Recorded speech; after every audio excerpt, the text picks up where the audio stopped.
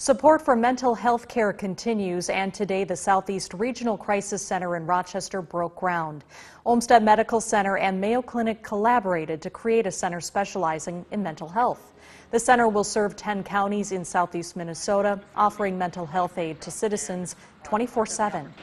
It just fills such a big void in our healthcare system, kind of that void between an emergency situation that ends up in an emergency room where we're maybe not best suited to take care of these. To have a facility like this is just fantastic.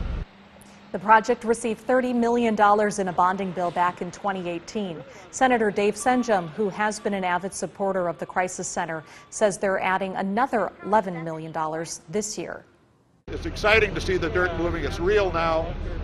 It's gone from an idea to reality, and I just look forward to the completion of this project. And frankly, its application within our community and our region.